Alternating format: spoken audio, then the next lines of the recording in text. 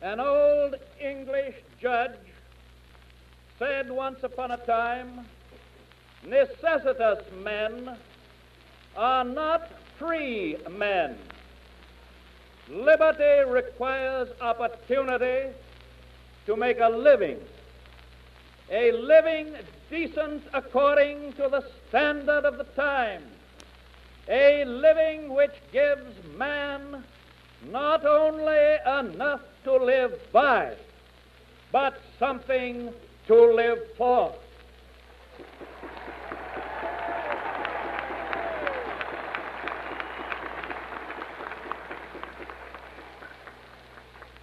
For too many of us, the political equality we once had won was meaningless in the face of economic inequality.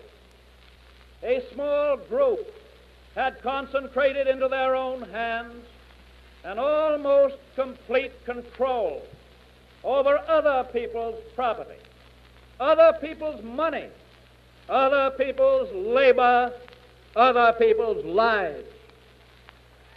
For too many of us throughout the land, life was no longer free, liberty no longer real.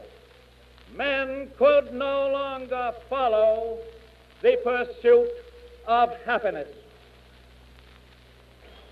The Royalists I have spoken of, the Royalists of the economic order, have conceded that political freedom was the business of the government, but they have maintained that economic slavery was nobody's business.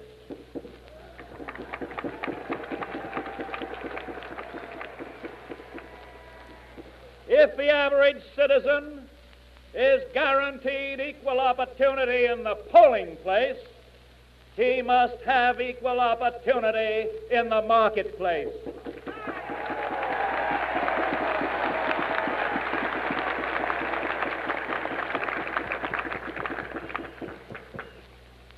These economic royalists complain that we seek to overthrow the institutions of America. What they really complain of is that we seek to take away their power. Our allegiance to American institutions requires the overthrow of this kind of power.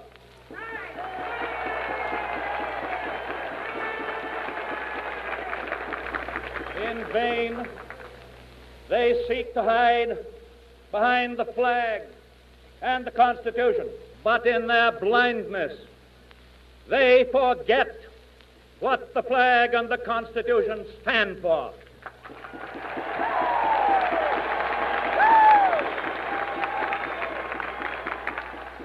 Now, as always, for over a century and a half, the flag, the Constitution, stand against a dictatorship by mob rule and the overprivileged alike. And the flag and the Constitution stand for democracy, not tyranny, for freedom, not subjection.